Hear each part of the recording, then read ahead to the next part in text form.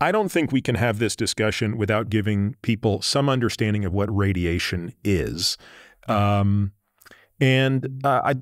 would like us to do it in a way that's both rigorous enough that we can really get into some of the science of this, but also get into it gently enough that people that maybe don't remember high school physics well enough can come along for the ride and not get lost. But once we sort of get into grays and millisieverts and all that stuff, I want everyone to be fluent when we start talking about doses. Right.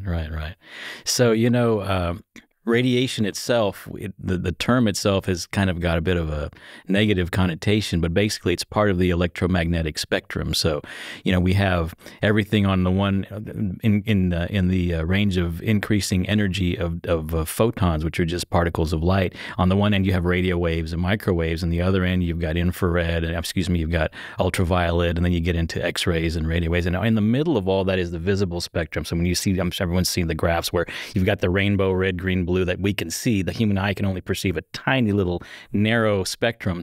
And then on the low end, you have radio waves. These are wavelengths. These are actually wavelengths and energies, which are the very low end energies. You have things like radio waves, and in that situation, both radio waves and microwaves are what they call non-ionizing. And I know you've talked about this on some of your previous podcasts. I know you had a really good one with Atariwala from Prenuvo, where he went to it was really nice in-depth discussion. But essentially, the bottom line is that the low energy stuff that is non-ionizing cannot damage tissue.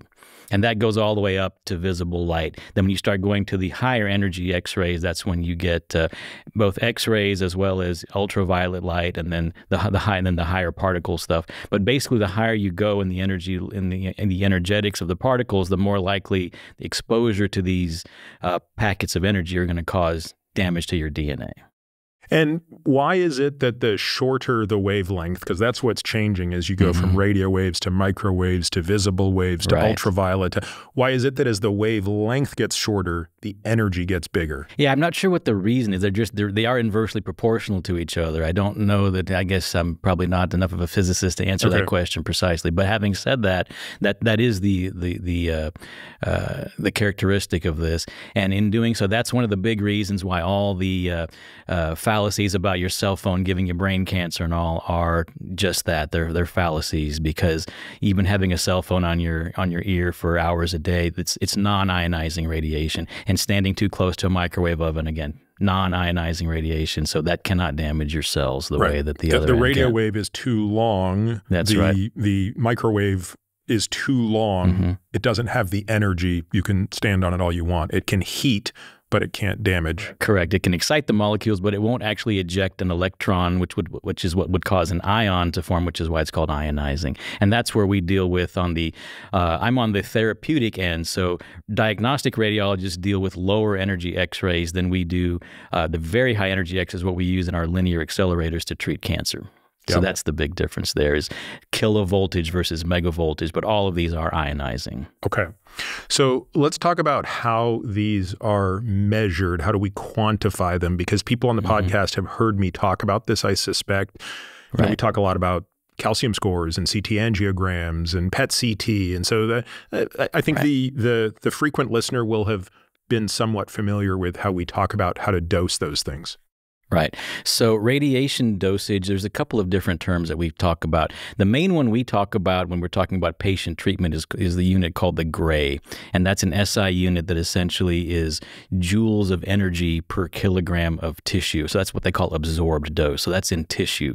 Whereas when you're talking about exposure in the general, like in the air and just in general exposure, it's in the air. And we usually use the term sievert for that. And actually both those terms for the most part are equivalent. It's just that the sievert itself will take into account if you have different types of X-rays, different qualities of X-rays that have different degrees of potential to be ionizing, that they have a quality factor you'll multiply it by. But for the most part, we use the term gray when we're talking about, for example, when I treat a prostate patient, they're going to get somewhere between 70 and 80 gray, but it's fractionated into small daily doses as to be tolerable for the body.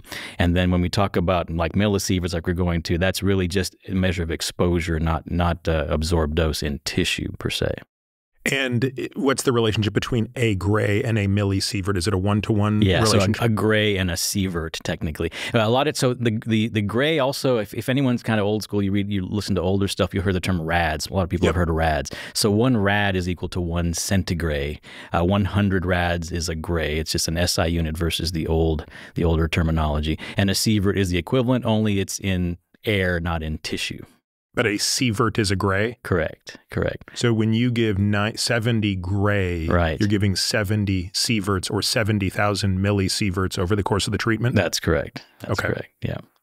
And just so people can kind of anchor this to things that are familiar, living at sea level exposes us to 1 to 2 millisieverts of ionizing radiation a year? That's exactly right, Munard. And then, of course, at altitude, it could be double that. That's right. If you live in Denver, it's easily double that or triple that, correct? Just another thing for comparison, a pilot who spends a lot of time traversing the North Pole, right, which is typically how they're going to fly. They're not going to go all the way around the center of the Earth. Correct. Might get another 3 or 4 millisieverts of radiation. Quite a bit. That's right, per trip, actually. So that can add up. And I was actually talking to a pilot friend about this, and they don't really have any sort of a limitation in terms of total exposure that requires them to be taken out of the air. A lot of them they're forced to retire at 65. I think there's the commercial requirement, but they don't really monitor the actual exposure to that level to where and I think the reason they don't really use that as a limiting factor for the amount of work is really just that even though they get a higher dose, there's been no proven increase in cancer in those types of populations, even in flight attendants or anything like that. The same way that the people in Denver and the people here in Texas don't have any higher incidence of cancer. Now, the NRC recommends that a person not be exposed to more than 50 millisieverts of radiation in a year. Correct. Now, someone like me, that's easy, right? Unless I'm out there getting a lot of diagnostic radiology or, of course, undergoing therapeutic radiation treatment. But for someone like you who has to set patients up, or one of your techs, are you guys approaching that level of exposure? Not at all. And so it depends on what type of radiation we do. Now, typically for our external beam machines, we're doing it all remotely from behind a shielded wall. So the vault in which the machine is placed is custom built just to shield based on the angles that the machine can move through. If there's like a direct angle where the machine is hitting a wall, that wall has to be built 10 times thicker than the walls where the beam can't reach. So essentially our dose when treating remotely is close to 0. So we keep film badges, and it's almost become kind of a joke that when we're not doing brachytherapy, which is dealing with actual live radioactive sources, our exposure is super low, almost negligible, really. But back when I was in residency doing a lot of GYN implants and things like that, where you're putting cesium or iridium actually into the body cavities, and you're actually up there putting it in up close, we had a ring badge on it, and we would certainly, as a residence, we'd rotate every month, but if we it didn't rotate, some of the faculty actually got pretty high doses. And any idea what the sequelae of that was? I know of a couple of folks, the ones who did a lot of GYN therapy, especially in the older days, we're talking about in the 80s and the 70s, where you could actually see dermatitis on their hands from doing that, just from the hand exposure. One of my faculty members actually had a giant cell tumor of the bone in her finger. And again, this is after decades and decades of doing it. It was a benign growth, but that was a real thing. There's a lot of data out there on especially people who were dealing in X-ray for dentistry and stuff like that back in the day when they didn't have shielding or anything like that they would get dermatitis. The most common thing you'd see is skin irritation in that sort of situation, dermatitis, and even some kind of chronic flaking and things like that.